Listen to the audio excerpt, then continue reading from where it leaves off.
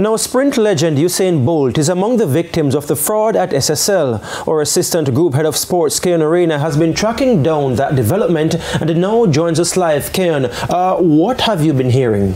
Thank you very much, Giovanni. Well, my information is Usain Bolt and his team actually found out about this fraud yesterday, and they brought it to the attention of the SSL, after which they brought in the fraud squad. My information, though, is that the company had been investigating this matter since about August of last year. Not the matter of Usain Bolt, but the matter of the fraud taking place in their organization. I can tell you that Usain and his team, to say that he's rocked is an understatement.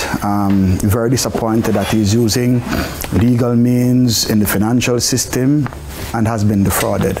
So we wait and see what will happen in the coming days. Any word on how Usain and his team plan to proceed, Keon?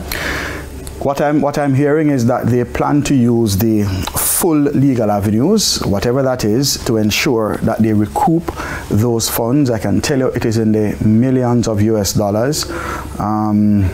I've been asked not to give a figure, so I won't, but it is quite a lot, and it's close to 40 people that's been defrauded. So Usain is only one of around close to 40 people. All right, and of course, our assistant group head of sports, Keon Arena, will continue tracking the story, and TVJ News will also continue tracking the story and provide more in subsequent newscasts.